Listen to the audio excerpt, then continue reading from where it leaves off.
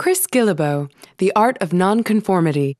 Set your own rules, live the life you want, and change the world. We'd all like to live an autonomous and fulfilling life. Often, though, we hold ourselves back from achieving this by being unclear about what we want from life, or being afraid to make the necessary changes to our daily existence. So, how can you free yourself from the shackles of an average and unfulfilling life? The Art of Nonconformity will show you how to live your life in a way that enables you to break free from a conformist, unfulfilling existence and achieve greatness.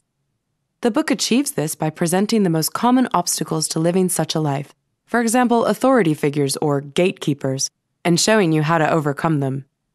It also offers a variety of useful ways to set your own rules, structure your life and finances, and by doing so, accomplish your life goals so you can live a fulfilled and unique life. You break free from an unfulfilled existence when you find out exactly what you want to get out of life. It's an unfortunate fact. Most people don't know what they want from life. Instead, they amble around without a larger life goal or a clear sense of purpose.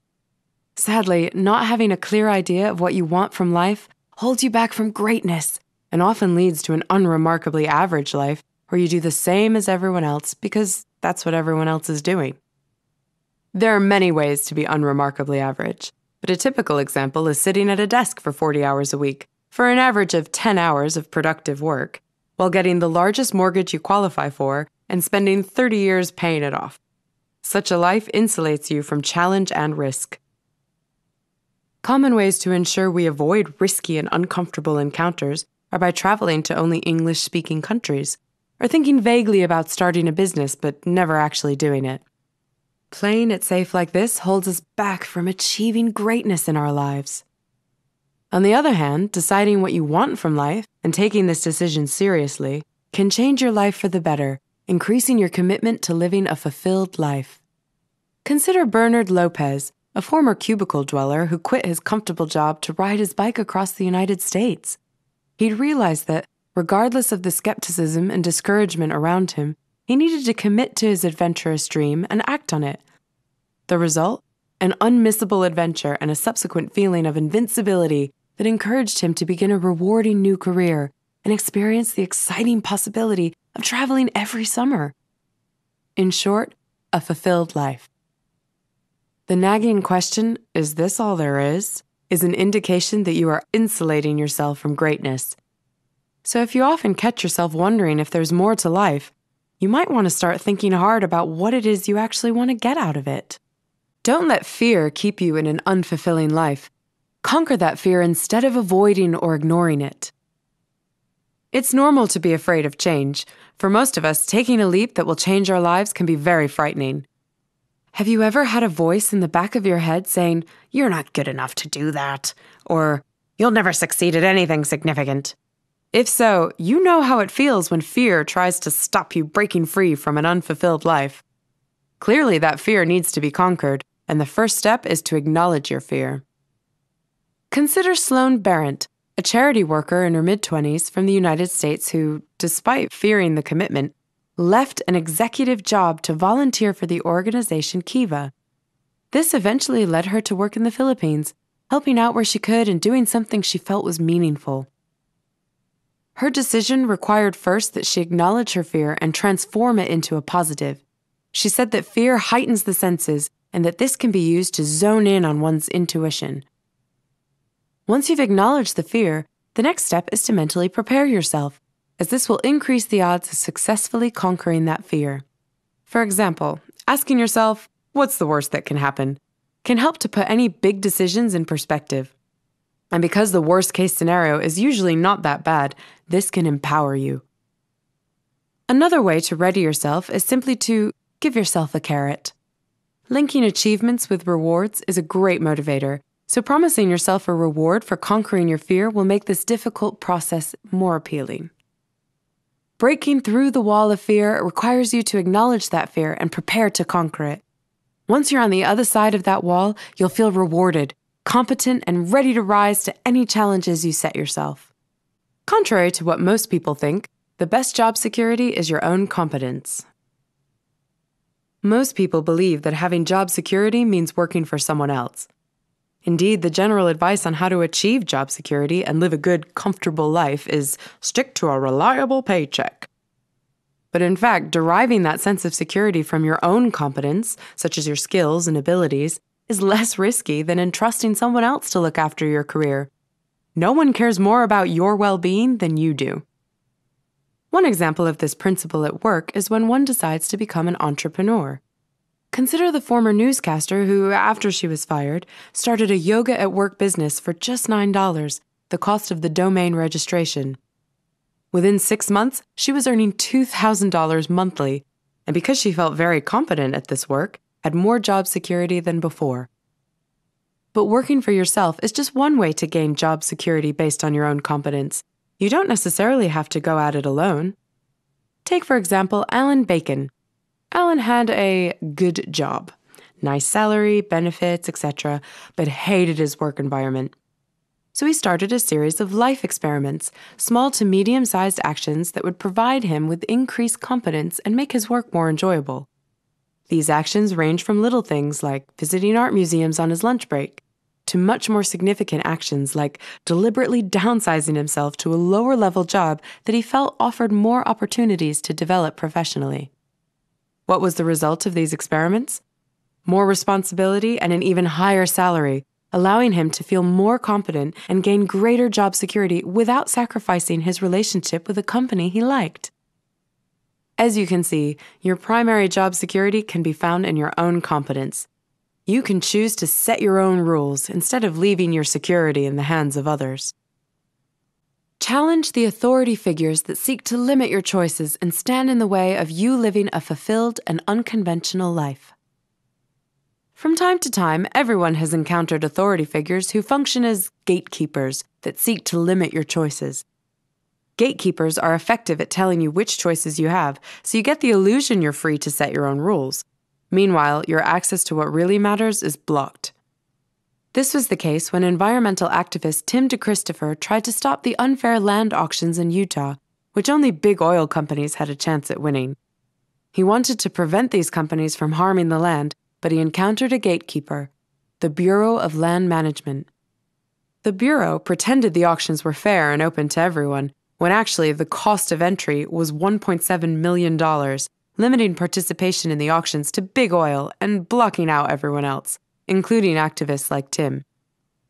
But though gatekeepers often have a lot of power, if you're unhappy with the restrictions they impose, you're free to challenge them.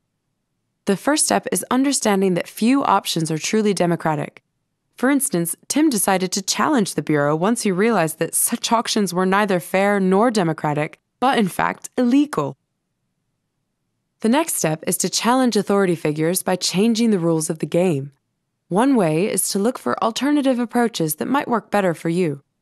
Tim's alternative approach was to register as a bidder, which usually only company executives do, and then unexpectedly beat out every other bidder for the land, even though students obviously don't have a spare $1.7 million. Tim's unconventional approach caused the decision to auction the land to be rescinded, and the results of the sale declared invalid. Now, the 22,000 acres are protected by a federal mandate. Gatekeepers can be obstacles in the way of a free and fulfilled life, but luckily you can challenge them by changing the rules of the game. In the next Blinks, you'll find out how to set your own rules and succeed at getting what you want out of life. To accomplish your goals in life, you must recruit your own small army of followers and find out how to fulfill their needs. What do international charities, musicians, and small businesses have in common? They need a small army of followers to be able to succeed. And the same goes for you. Once you've figured out the life goals you're committed to achieving, you need an army of followers to help you along. If you dream of becoming a working artist, for instance, you'll need the support of fans and patrons. And if your goal is to succeed with an entrepreneurial project, you'll need a loyal customer base to ensure a reliable income over time. To recruit your small army, think carefully about how you can help people get what they want. People will only follow you if your work helps them in some way. When the author decided to create a website chronicling his journey around the world, a friend asked, "What does it do for someone like me?" So instead of including only travel essays, he decided to add topics focused on achieving big goals and creating a life of personal freedom, thereby also meeting other people's needs. With freedom as the primary goal, his followers can travel like he does or pursue something else more meaningful to them. This attracted many more followers to the website, so many, in fact, that he is now able to make a living from it. And if your work inspires and uplifts people, you're also on the right track to recruiting your army. For instance, in under 1 year, the blog Zen Habits secured more than 100,000 subscribers. The blog's author writes full-time about simplicity and setting goals, attracting his formidable army of followers through his humble and uplifting self-presentation. Therefore, you should find out how you can get your own small army of followers to help you achieve your goals by first and foremost asking yourself how you can help them. Determine what your own values are and align your spending habits accordingly. Many people believe money can bring them happiness. The truth is that money and happiness are correlated up to a certain point, but beyond that limit, not so much. In fact, studies show that this limit is relatively low. One estimate states $40,000 a year. Having more money, then, doesn't automatically make you happier. Rather, it's what you do with your money that counts, and the key is to stick to your values. Only when you know what you really want and value can you know how to make it happen and plan accordingly. For example, the author ensures that his spending is aligned with his values by prioritizing traveling over the stuff he doesn't really need. And when your values are clear, you can begin to make the conscious choice to spend money only on what you value. For example, the author is able to spend a significant percentage of his annual income on traveling, 20%, because he doesn't have a car, spends only $100 a year on clothes, and ensures that he doesn't have any debts to pay off. If, on the other hand, you spend your money without a clear purpose, you're likely to end up heavily in debt. One young couple with stable jobs hadn't defined clear financial goals for themselves. By not giving any consideration to their own values, they'd amassed massive debts, $50,000 in student loans, 2 car loans, a loan from their parents, and several credit cards. But when their first child was born, they seriously considered their actual values and began to control their spending and save money. Their clear purpose and careful budgeting enabled them to pay off their debts and start investing much more in unique life experiences than in the conventional stuff. No matter how you decide to manage your money, being clear about your values is a huge help. This will give you room for everything you've always wanted to do. Make room for everything you've always wanted to do by eliminating the unnecessary things in your everyday life. People often lament the fact that they don't have enough time to do what they care about in their lives. But there's a good chance that we can achieve anything we want. It just requires a little life planning.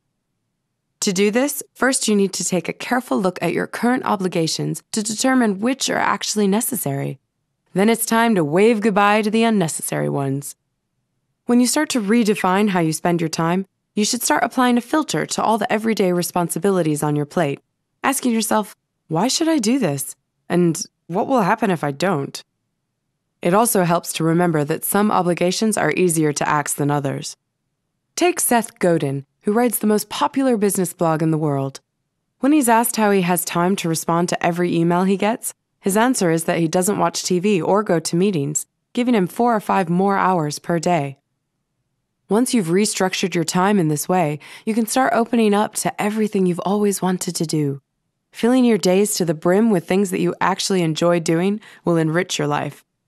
The best-selling writer Haruki Murakami is a great example of a man that embraced life to the fullest by ordering his life around the one thing he really wanted, to improve his writing. In one book, he explains how doing this has made him focus on building a relationship with his readership rather than with specific people such as family and friends.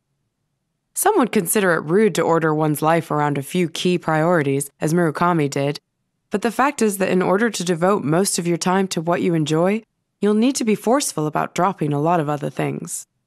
Focus on producing legacy work that will outlive you and make the world a better place for others. While you can do almost anything you want with your life, you probably wouldn't be satisfied with a life that revolves only around you. So after you have thought hard about what you really want to get out of life, You'll want to begin to consider how you can improve the world for others by doing work that leaves a legacy and makes an impact. This is where legacy work comes in. It offers you meaning and fulfillment through deeds which have a lasting impact on others. Regardless of what you've done before or where you are in life now, you can help others in a unique way that would have been impossible without your influence. That's what legacy work is all about.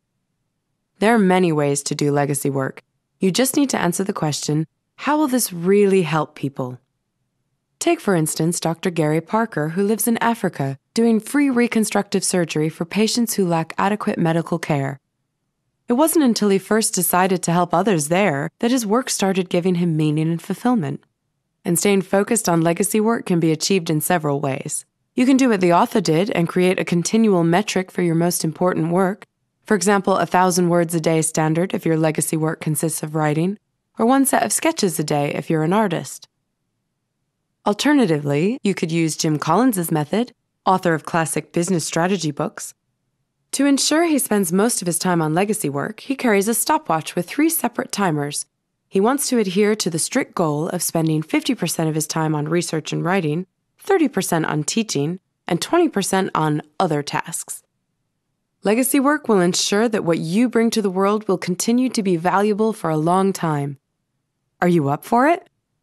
The book's key insight is that to break free from an unfulfilled existence, you have to find out what you really want to get out of life, and what you can offer the world that no one else can.